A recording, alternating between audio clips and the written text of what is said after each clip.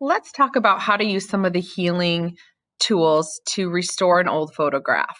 And this can be applied to a lot of different things for photography. So some of the healing tools here are the spot healing tool, which is the simplest one. It allows you to just kind of click and it blends the area away and kind of blends the colors that are in the area over the area that you click. So that's a really easy one. You want to make sure that you use your brackets on your keyboard to make this little spot healing tool just a little bit bigger than the spot that you want to heal. So I use my brackets on the keyboard. You can also use this as well. You can change whether the edge is hard or soft up here as well. I don't usually adjust anything up here when I'm doing that. The one underneath it looks almost just like the spot healing tool. It's called the healing brush tool though. It's just a band-aid without any dots around it. This one, if you go and click, it'll give you a little error message and it says you need to alt click to define a source point to be used to repair the image. So what that means is for this one, I need to hover over an area that I want to copy and I want to use as my source. So this area here looks nice and clear. I'm going to hold Alt and click in this area. And you can see a little target appears. And what it does is it grabs a sample from that area. And then I'm just going to move my brush to an area that I want it to paint that sample. So what it did is it took the color from this area. I held Alt and I clicked to sample it. And then I brought it to another area. When it started painting from the original sample source, like look up here, you can see that little X that's kind of in the original area that I sampled. It's going to kind of follow my brush around if I move my brush. What it's doing is it's taking the area where I originally sampled and it's blending it with the area where I'm painting. So sometimes this can not work if you're going from like a dark area to a light area. So this has no background in it at all. It's a torn piece of the image. So I'm going to hold Alt click. Watch when I start to blend there. It didn't really work. It's not really, it's kind of blending this color with this color. So it's not dark enough to completely fill it. This Band-Aid tool works best in areas of the same color or tone. And it works well in the face and things like that because it'll take where you sample, it'll take that color and blend it with the area where you're painting. So it's more of a blending tool. Now the clone stamp is just like that, except the clone stamp will sample an area by holding Alt.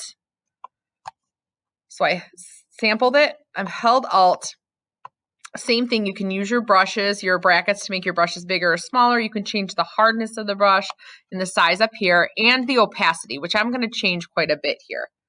So if I hold Alt with the clone stamp and click, I sample that area, then I move my brush to the area where I want to directly copy where I sampled. So watch, the little X is following my brush and it's laying down in my brush exactly what is underneath the original sample point. So it's copying exactly what's under that little X and placing it where my brush is. Now this can be a problem sometimes because you'll start to get repeated patterns and that sample point just kind of follows you around. So the key with this is you want to hold Alt and click and sample often. And you want to sample areas that are exactly the same color that you need. So this can take a little practice. You also I like a soft brush so that it really blends. Now, in an area like this, where there's a large chunk that I need to fill in, I would have to sample often. I want to zoom in and out to make sure it's not looking funny. So I could go in and fill this all in. Or there's one other tool underneath these Band-Aid tools. There's something called the patch tool. This is a really quick way to blend different areas. So sometimes, if the area is too different in color, it might not work great, but you can try it out. So with the patch tool, you click and select and drag around an area, it will select it. So anytime you see these dashing little sparkly lines, that means this is selected. I am going to click and pull this area, drag this area with my mouse to an area that is clean that I want it to blend it with. So like up here. So it's blending it. It is taking the original white and kind of blending it into it. So sometimes like I'll just do it a few times. See how it's just very subtle on the side here. So I'll take areas like this though, and it does a nice job blending it. And I'll just kind of go in to try to fill areas. It's great for like little areas like this too.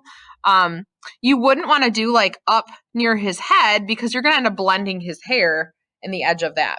So as you're working, always have your layers panel open so you can, or I'm sorry, your history panel open so you can step back really easily.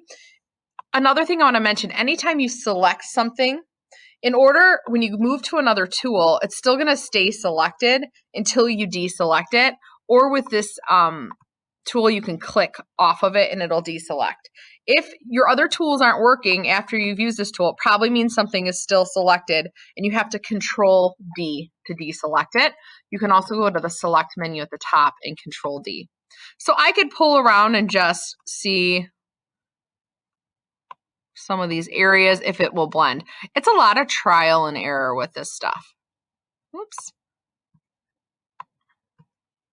So you can just move it to an adjacent area that's nice and clear and it'll blend it. So I'm doing with this one a lot of clone stamp, filling in. Like this is getting too light here when I use the patch tool. So I'll probably want to clone some of that in. Hold Alt. So your brush size too just depends on how big the areas that you want to fill. Obviously for his face, I'll use a really tiny brush. For these areas, I'm moving around a lot, choosing a lot of different sources. I'm holding Alt, clicking quite a bit. And look at, you can get some weird things happening. Remember, anywhere that little X is where you originally clicked is going to follow you around. So maybe I'll try, you could even zoom out and hold Alt over here. Now look though, I have to make sure when I go over here that, see that little X now is copying the little tear that's at the top. So the key is sample often with this. Hold Alt, click, sample often, and sample in an area that's a similar color. I also want to be careful. My brush is really fuzzy right now. So when I sample, if I get too close to this guy, it's going to start to feather over and fade him into the background. But you can see how if you're missing part of a background on any image, it's really easy to fix it or to fill it in with another color. It just takes a little bit of practice. Whoops, sample often. This little menu keeps popping up because I'm clicking too far to the right on my mouse pad. You can see here, look at the little X got over the white part. So now it put that, it copied the top of the page. I don't want that. I'm going to cut that out. So I just Control Z a lot. So as I use my clone stamp and I go about kind of covering these areas, once I get close to him, I'm really going to have to be a little more careful. If you have areas that are looking kind of splotchy, what I like to do is use the clone stamp, but at a lower opacity. So often I will turn the opacity down, meaning it's not going to fully copy. It's going to copy where I sample, but it's only going to replace it at a 50% opacity. So it'll blend it quite well. So watch here. If I hold Alt and click, look at it, it's still hovering, giving me a preview of my other source. So I have to hold Alt here and that will go away. And I sampled this, but I have a low opacity brush. So it's copying it over here, but like just partially. So it will blend things a lot better. So I'm just like, I'm sampling and copying this, but then I have a really low opacity brush. So it's only subtly replacing it. And honestly, in areas like the top corner, sometimes, you know, if you've got a white edge around this picture, just crop it out. So I'm going to go to my crop tool. I'm going to just clear out all this because I don't need it to be a certain size. And I'm going to bring this in and just kind of clean this up. I might rotate it a little. So try, if you need something more subtle, try using a low opacity clone stamp and doing a little at a time. It just helps it blend better. Okay, so now I can see here, Alt. So this is low opacity. See, it doesn't fully cover when I click. I have to click a few times though, and then it'll bring up the opacity to 100%. But if I leave my opacity a little low, it kind of just blends it a little bit. And my brush is very soft. If my brush were hard, watch what would happen. you start to get like a really hard edge.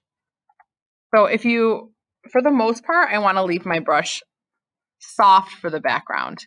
When I get close in tiny areas, I might need to make it a little bit harder. But like here, just want to make sure the X doesn't go off the top of the page. So I'm actually holding Alt and clicking quite a bit here.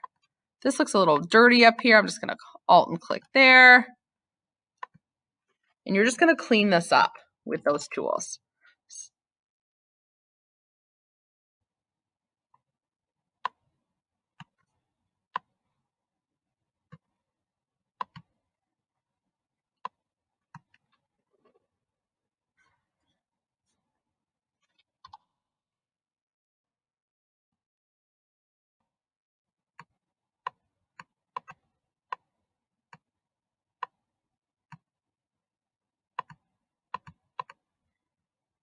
Oh, over here, you can see it picked up his hand when I was cloning before. So I'm going to go back to the clone stamp, hold Alt up here. I'm just going to clone over it. You can see the background's looking much smoother now. Oops. Control Z a couple times if you make a mistake. Oh, I keep getting too close to the edge with my original source and my original sample there. I don't want a spot there. I'm going to undo that one. Your history panel can run out real quickly here because it only saves the last like 30 or 50 steps or something, and you're clicking a lot. So I might save as I go along. If you're saving as you go along, then if you make a terrible mistake in the end, you can reopen up where you left off. Okay, so now I'm on to the more difficult part of this image, which I have to rebuild his face, basically. So I'm still going to go in.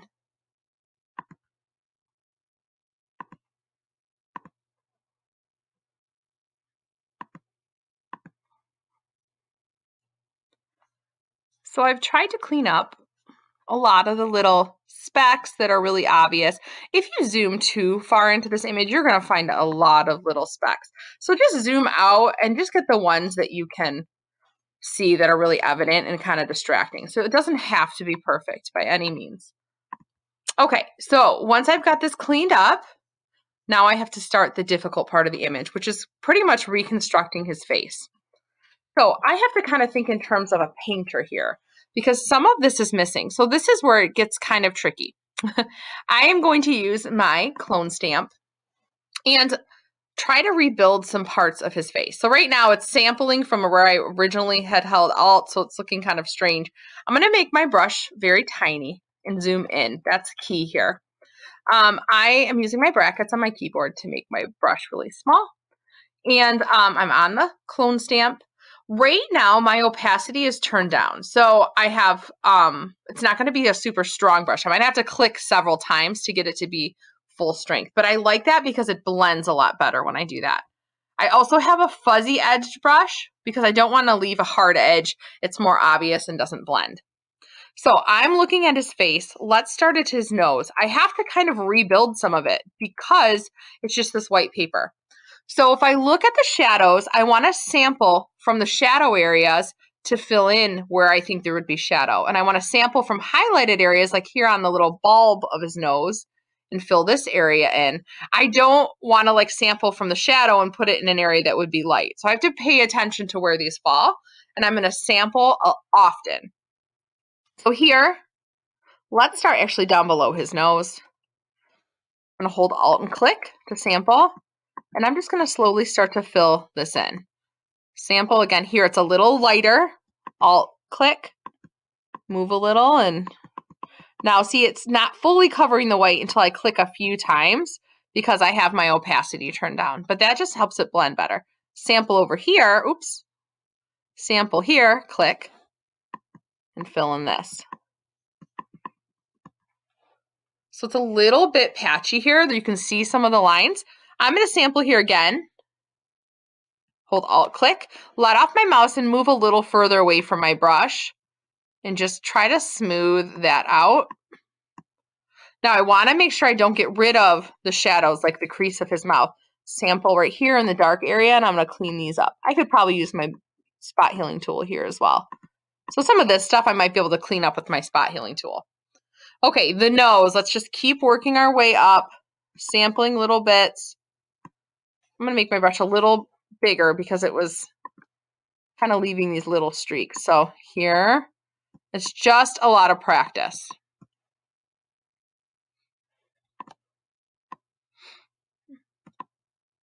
Okay, I'm going to save this or Control S because I want to be able to come back to this area. I want to show you one more trick with this. I'm getting to these really difficult parts that could really, I'm practicing and it could really ruin my picture. And it's hard to step back because it only steps back so many spots.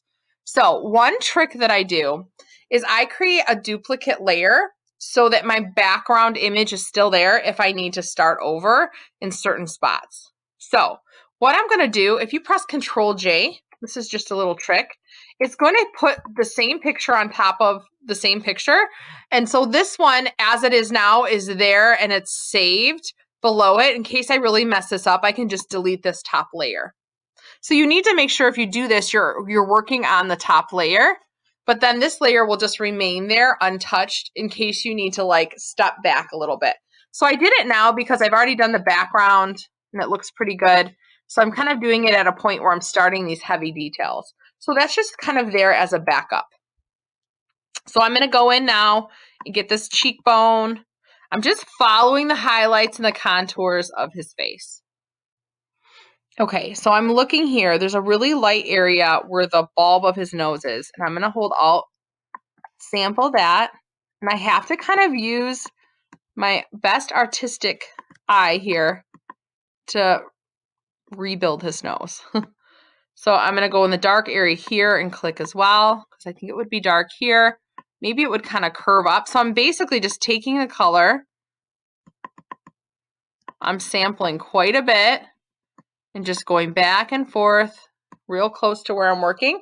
I'm zooming out to look. It's getting a little flat here. I don't think his nose would come out that far. So I'm going to make my brush a little bigger. Sample right here. Oops. Sample right here. And bring this up. Now with my brush at a low opacity, it's nice because I can do a little at a time. It's just sampling light areas at a time. I'm going to come up here, bring the shadow of his nose over, fill this in. This looks a little bright still. I'm going to go here, Alt.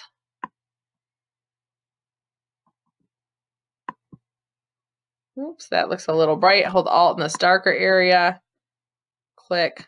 With a light fuzzy brush, it is blending it quite nicely. I'm going to come here. Just going to fill that in for a sec. Come back to the dark. I think that needs to be kind of rounded out.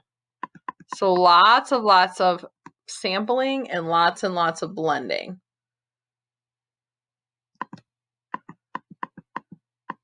So this really helps if you are a good drawer or painter, because that's essentially what you're doing. So this is like one of the hardest pictures I could have chosen. Hold Alt, and it's just for practice. After doing this, filling in a background is going to seem really, really easy. Now, I don't know, I might have lost some definition there. Looking at the planes of the face and the shadows, like where they should fall. It's looking a little better. And when I zoom out, you can really start to see it take shape. I might need to make this a little bit bigger here. I feel like a plastic surgeon.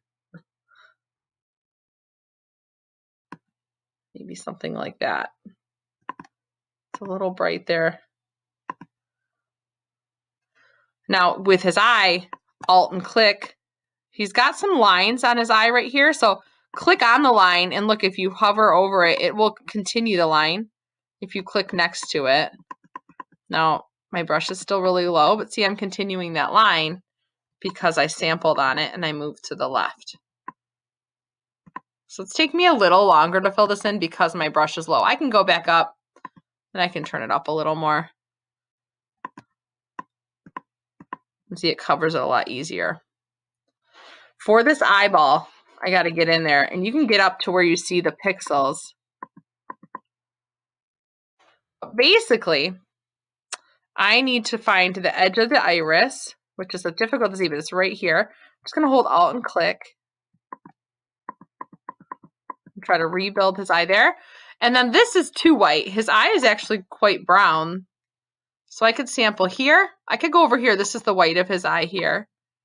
I'm just sampling a little area there. You really have to zoom in and out to see what it's looking like.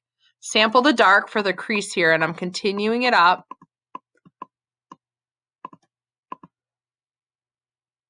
Now this little white area right here might be a reflection, so I might leave that. I'm going to zoom out.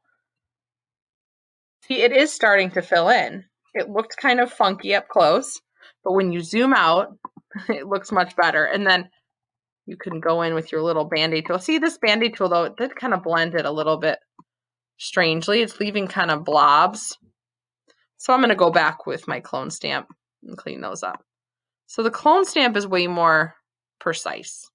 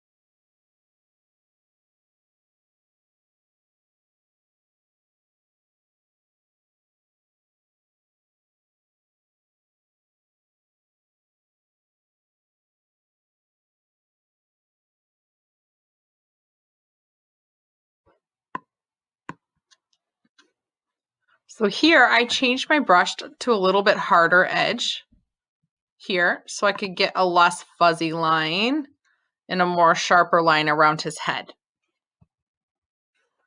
So I might have to go back though, make it a little more fuzzy when I go on his hair. Here I'm just going to try to find the highlighted areas, the darker areas, and try my best to fill them in.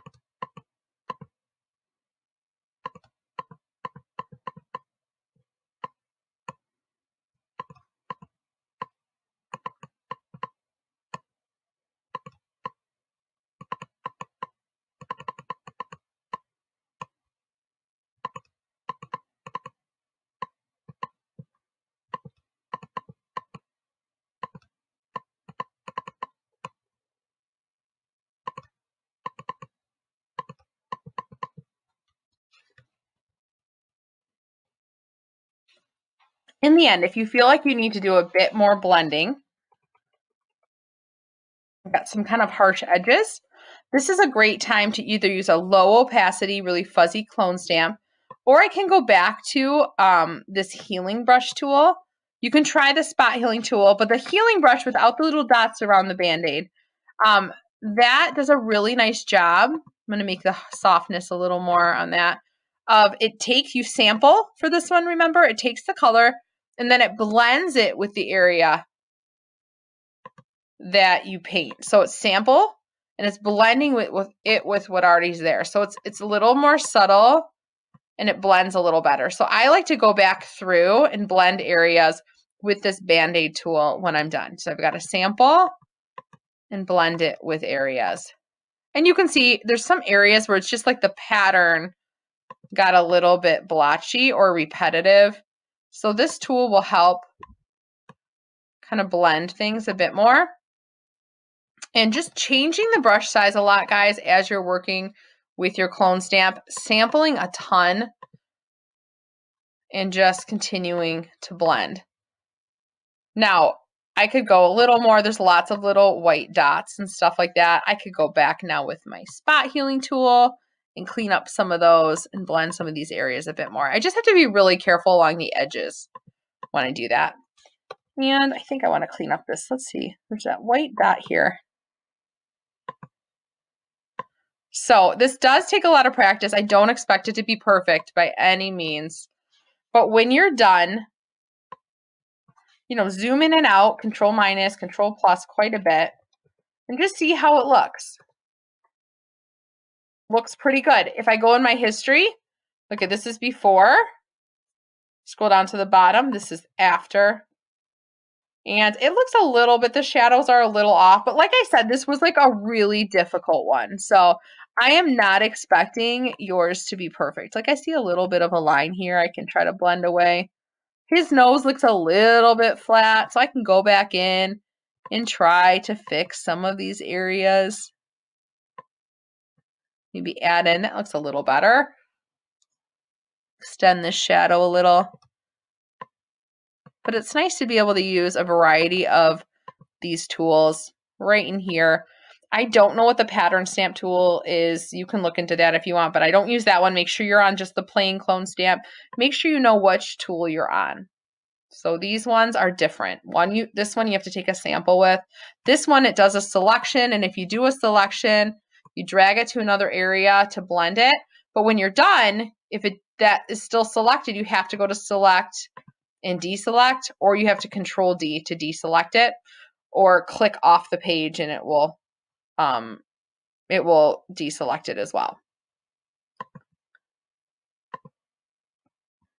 A lot of Control Z-ing to step back as well. It just takes a lot of revision. So when you feel like you're done, you can go back into your layers and you can see, if I turn this top layer off, this is my unedited version underneath.